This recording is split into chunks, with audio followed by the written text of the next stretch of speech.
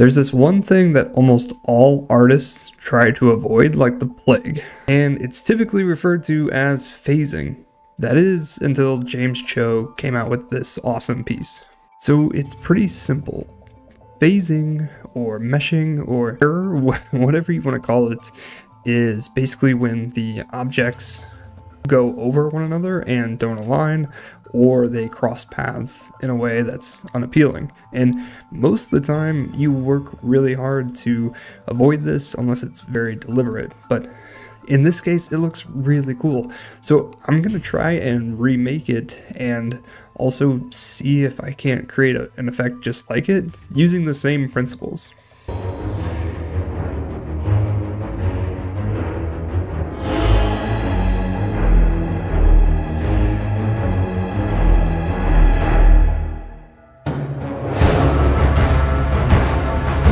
So the first big thing that I'm gonna do is just get a character from basically anywhere.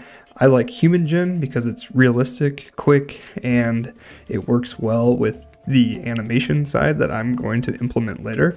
You can really use anything, even like BlenderKit I know has a ton of fun characters, like Pokemon apparently. And actually I'm gonna use BlenderKit to create our sort of environment first. Just drag in a few rocks here and there. Now it's actually kind of funny when you hit bash like this with regular rocks, you're also kind of phasing and creating a sort of mesh effect, but with rocks it's a lot easier to make it look more natural. I'm just going to throw in a really quick volume cube just to get the overall effect going and see where we want to take it from there. Looking back and forth at our reference with James Cho, I see that they're balancing on faces and there's some rocks in the background, so I'm going to try and stick close to that. We put one of these big full rocks in the background. Now this doesn't always work, but I tried it earlier and it wasn't bad. I used an HDRI with a fog and it turned out pretty okay. One thing I've been doing with my backgrounds, instead of going for the usual film transparent, I basically do this node group where I tie it into a background and then just change it to a darker background and have the light path or the factor between the mix shader as camera ray, and so that just keeps it focused, keeps the background blank, but we still get those really nice reflections and colors and everything in the back here. So now that we've got our scene set up, I'm going to go in and grab a little FBX from Mixamo, and the way that I did that was I just exported our human gen as an OBJ and brought it into Mixamo. And now what I want to do is I'm going to use Rokoko add-on, which is free, totally able to use, and it's going to retarget our character here. Rokoko is also the sponsor of this video. I have a link down below you can use to get 5% off your purchase. Rokoko is obviously #1 in motion capture technology. Definitely check them out if you haven't. Their retargeting tool has always been very straightforward. All we're going to do is take the source armature that we had from Mixamo, plug it right into our guy named Woodrow, it's a great name, and automatically build the boneless for us, and then retarget animation, and then voila, works just like that. And we have a really fast animation here, more or less. So I'm gonna bring that down by going into the graph editor, normalizing A for everything, and then scale on the X by 10, let's say. And then now the way to get this phasing effect, I believe, is you just highlight everything and then Shift D, and then with the new armature selected, you're just gonna hit grab on the X by 10. Now it looks like they're a little too close. I think that works for us. Now again, going back to our reference, they've got these oversized characters in the background, so I'm going to go in and duplicate some of those as well so we can get that sort of mystical hierarchy. Going back here into rendered mode, I have the idea for what I'm looking for.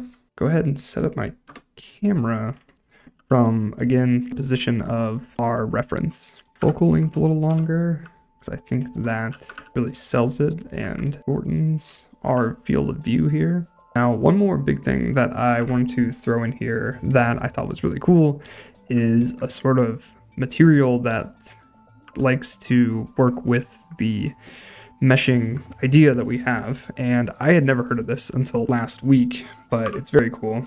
And it's called the Ray Portal BSDF. And if you haven't heard of this, it's very interesting.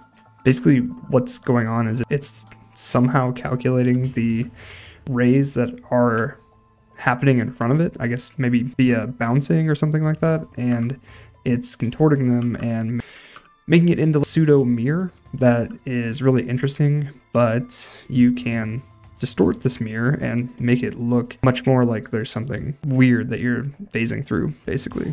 Now I'm going to tie this into a transparent node with an ambient occlusion so that it looks like it's more of a mist that is running through our characters rather than this sort of just like solid box plane, basically. And just see, all right, I think that works pretty well. So we've still got our effect, but it's also sort of transparent wherever it's not touching things so that you can see through it. Contort this again so that it doesn't just look like some sort of weird funky mirror. I think that works. Again, I piped it into a wave texture. Wave just has a little less detail, and so it lets us know what's going on, but it also shows us that there is something else happening. It's not just, again, a mirror. One last thing you can do is you can come in here and change the rotation of this.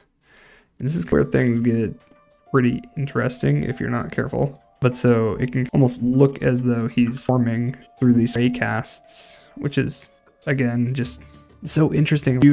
Anywhere else, you would have to really play around with geometry nodes to get this type of effect, and here we are getting it for free at relatively very fast speeds. Now, it's not mesh, so you can't do much more with it, but it's still very cool. It's very fascinating. There's a lot of little fun things that can happen here.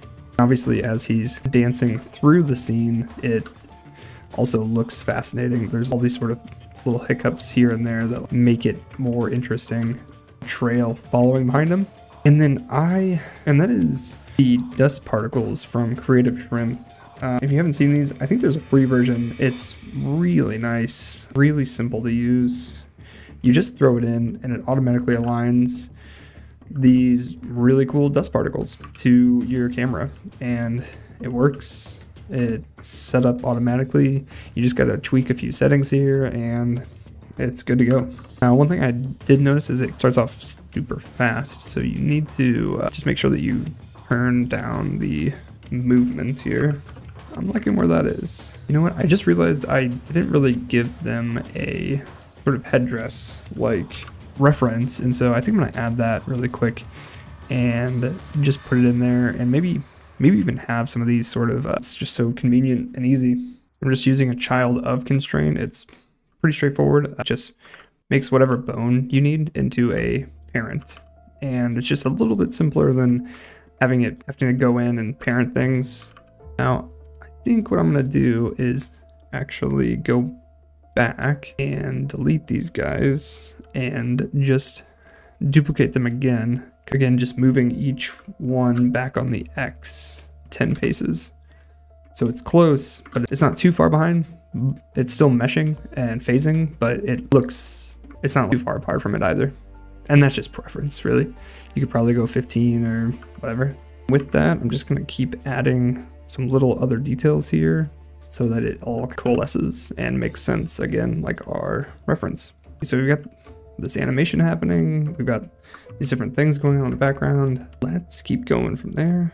One of the things that James Cho likes to do, I've seen, is he creates these blinking lights, and I think that's really fascinating. So I'm gonna, by just throwing some noise straight into the power right here.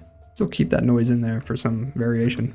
Okay. Now from here, basically for the shots that I'm gonna animate, I'm just gonna keep it really close to what we already had for the reference.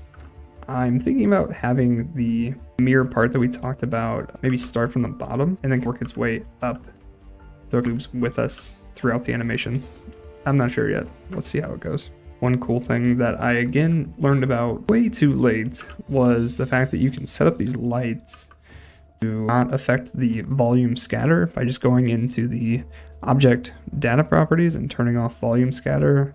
It makes a huge difference. It's so much better illuminated. It gives it so much more light and depth, and it doesn't make things soupy in your volume. It's absolutely wonderful. I'm just gonna throw this in there to start and then see if I like it or not.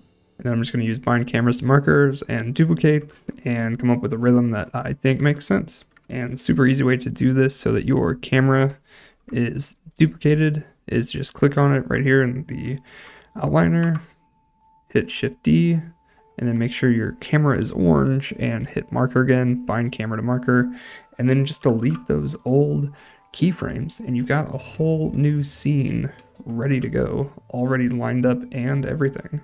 And right now I'm just art directing, choosing which scene makes sense. Again, going back and forth between this and our reference and seeing what makes sense, what worked for them, what's going to maybe work for us. So right now it looks interesting. I'm thinking that I want it to warp a little bit more, so I need to come in here and just change some of these settings. This is definitely weird, but weird's kind of what we're going for right now. So again, we'll take our camera and our empty, make sure the camera's selected first, duplicate, and then just hit bind camera to marker. Actually, you know what? I think I'm gonna pull this one. It's just a little bit too fast, so I think I'm gonna take it out and just do 4 shots. So we've got a little bit of mess to clean up here. What we're gonna do is not that. We're gonna select our cameras and then just change these little points here to degrees of 90. So that means you can also highlight and then just hit snap selection to current frame and then 270, right? Yes, 270. And make sure you move your camera markers to the right frames as well.